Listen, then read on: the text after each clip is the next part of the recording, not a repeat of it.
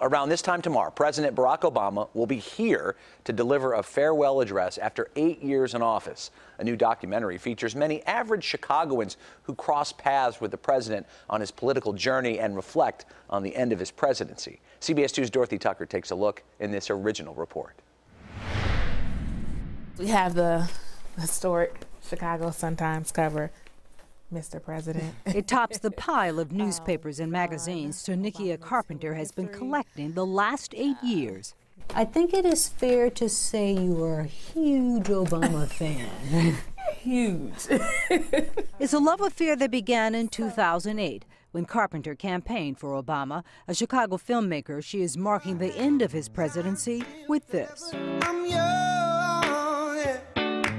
A farewell documentary that features what she calls everyday Chicagoans. So these are not necessarily stories of people who have titles.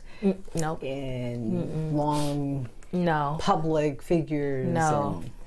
Everyday people who have these amazing stories. Like Katie Murphy, who joined Obama's campaign after her 2-year-old son died of heart failure. When President Obama, Senator Obama at the time, announced his candidacy for president, and made healthcare and science two of the initiatives that he was tackling, I said, I need to help this man win. Some of the documentary, like Murphy, worked on the campaign, or like Dr. Pat Blessman, helped with fundraising.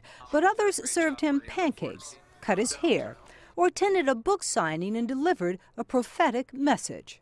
When I shook his hand and I said, Mr. President, it was a lock.